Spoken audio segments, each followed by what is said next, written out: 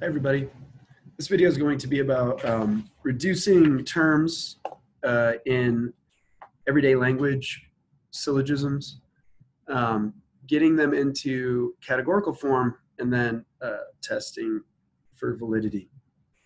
So this is section 5.4. So here are the steps for reducing terms in everyday language arguments. First is you want to symbolize the overall argument.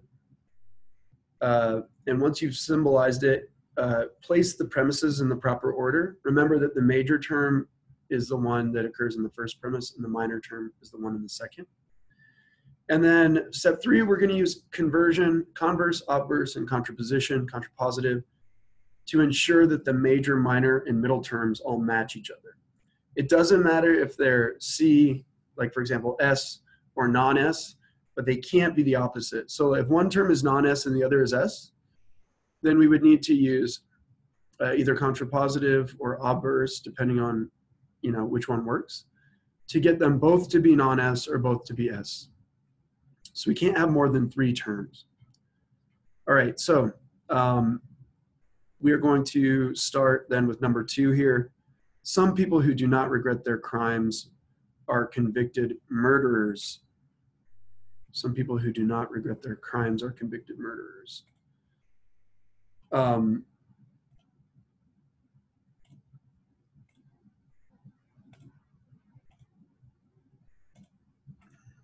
So some non-P, we can call them. Some people who do not regret their crimes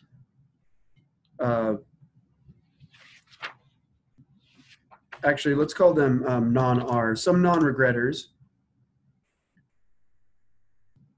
are convicted murderers. So let's call those people, some non-R are C, convicted murderers.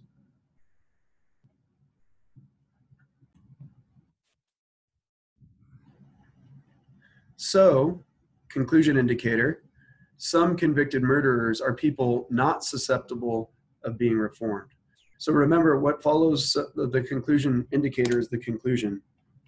So let's go down a little bit. Some convicted murderers, some C, are insusceptible, or we can call them are non-susceptible people. They're non-susceptible to feeling guilt. All right, and then that means that since premise indicator, all people susceptible of being reformed are people who regret. So all people susceptible are people who regret. All right, okay. So yeah, the first step is to symbolize the argument. The next thing we want to do is we want to get the premises in the proper order. So here, non-S is our predicate term. So our S, whatever premise has the S in it, needs to be our major term. So all S are R should be the first premise.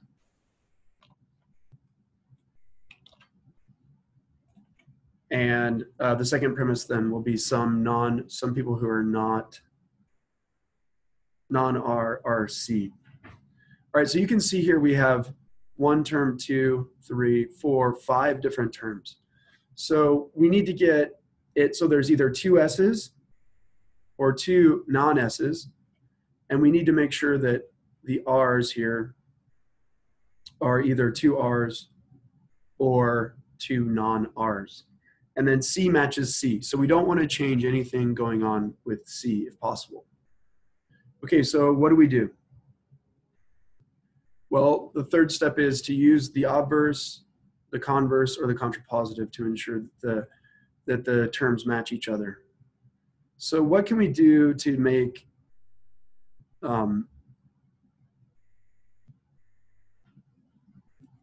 non-SS or S to non-S while also making R to non-R using those methods?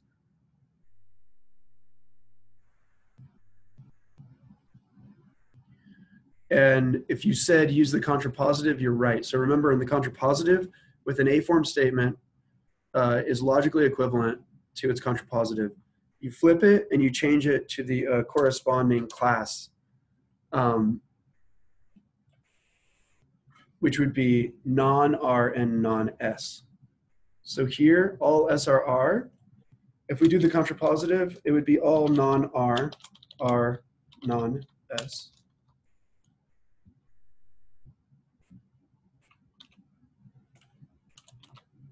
And then the other part remains the same. So here we have non-R and non-R. So our middle term now is non-R. We have our major term, non-S, matches non-S. And then our minor term, C, matches C. Okay, so now we have this in the proper form, or in the minimized form, reducing the number of terms. Now we need to test using the rules to ensure that this is valid or invalid. We want to see if this is an invalid or valid argument. Okay, so the rules. First rule, the middle term must be distributed. Okay, so our middle term is non-R. So remember, in an A-form statement, all non-R are non-S. The subject class is distributed. So the middle term is distributed. It's distributed here in the first premise. Second rule, any term distributed in the conclusion must be distributed in the premise where it occurs. Since this is an I-form statement, some C are non-S. Neither term is distributed, so it passes that second rule. Third rule, no valid syllogisms have two negative premises. This A-form and I-form statements are both positive, so it passes that rule. And rule 4, if the conclusion is negative, there must be one negative premise. Conclusion is not negative, and thus there doesn't need to be one negative premise. And so this argument is actually valid. Okay, that's a lot of stuff to handle. But the good part about this is if you've been traveling through this class and doing your work, you probably understand a lot of this. And this is kind of the culmination of 10 weeks of work. So kudos to you if you get it. And if you don't get it, if you don't understand it, it's that you don't understand it yet. And you will as we continue to work these problems. So let's continue with another problem. We'll look at number 3 here about the Peace Corps next. Okay, the next one. All Peace Corps volunteers are people who have witnessed poverty and desolation. So starting out with a really positive one here. So all Peace Corps volunteers are people who have experienced desolation. We won't use P again. We can't use P again. And so even though it says poverty and desolation, let's use the desolation term to keep them separate. So P here is Peace Corps volunteers. All right. And all people insensitive to human need are people who have failed to witness poverty and desolation.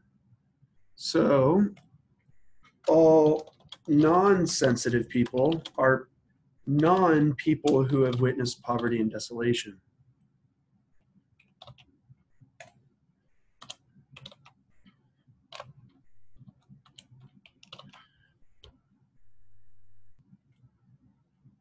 Thus, conclusion indicator, so we know that this is the actual conclusion. All Peace Corps volunteers are people who are sensitive. All Peace Corps people are sensitive people. Okay, so we've symbolized it. Step 1. Step 2, we got to get our major term and minor term in the proper location in the premises. So you can see here that our major term is S and our minor term is P. So we need the second premise listed here is actually our major premise. So we just move it, get things appropriately situated. All right, so P and P match, that's great. But the problem is that non-S does not match S and D does not match non-D. But if you'll remember from our last example, we know that in an A-form statement, its contrapositive is logically equivalent. And so here, we change, you flip the subject and predicate and change to their class complements. So their class complements here would be non-non-D and non-non-S, which is the same as saying D and S. So all non-S or non-D is the same as saying all D are S. Then we have all P are D, hence all P are S. All right, now we need to use the rules method to test for validity. First rule, do you remember it? Middle term must be distributed at least once. In an A-form statement, the subject is distributed, thus the middle term is distributed here. Anything distributed in the conclusion must be distributed in its corresponding premise. So P is distributed because as we just said, the subject class is always distributed in an A-form statement. So P is distributed as well in this premise, so it passes rule 2. Rule 3, no valid syllogisms have 2 negative premises. This is all AAA form. It's actually an AAA1 form, which we should know automatically is a valid form, but we do need to test it anyway, so it passes rule 3.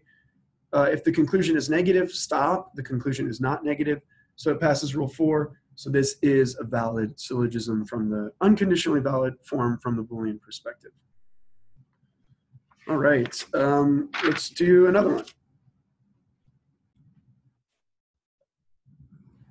All right, let's look at number 8. All schools driven by careerism. All C, meaning schools driven by careerism. All schools driven by careerism are institutions that do not emphasize liberal arts. We'll say are non-L, non-liberalizers. All careerist schools are schools that do not, or non-liberalizers.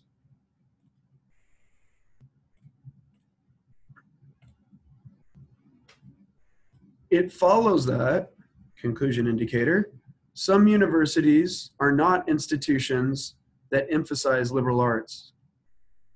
Some U are not L. It follows that. Some U are not L. So that is actually our conclusion.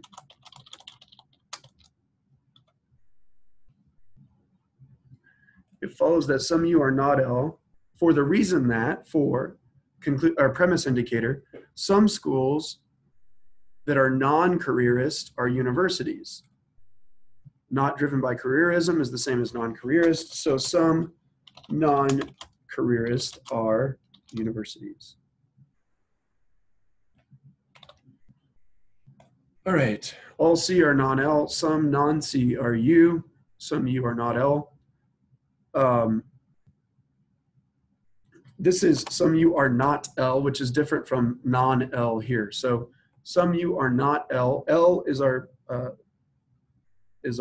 major term. So we have L in the proper place, but it's the class complement. So we need to figure out how to change that. And then U is our minor term. That matches here. Second premise, so the premises are correct.